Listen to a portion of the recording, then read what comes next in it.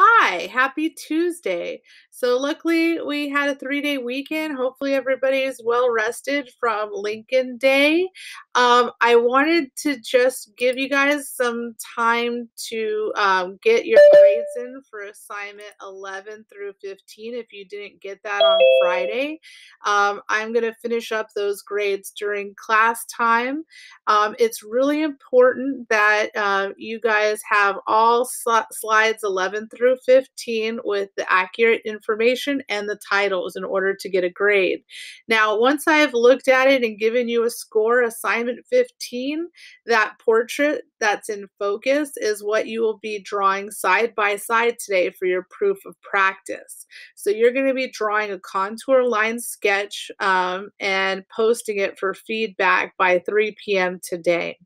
That side by side, I will be looking at tomorrow and approving for you to have permission to shade. But we need to make sure it's drawn lightly and drawn accurately. So that's really important. Let me write that here.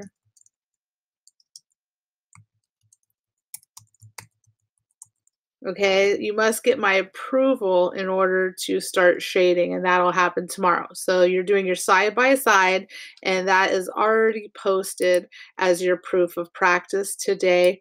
And I wrote exactly the same thing right here. And it says, oops, that's not what I want. That's just how to rotate.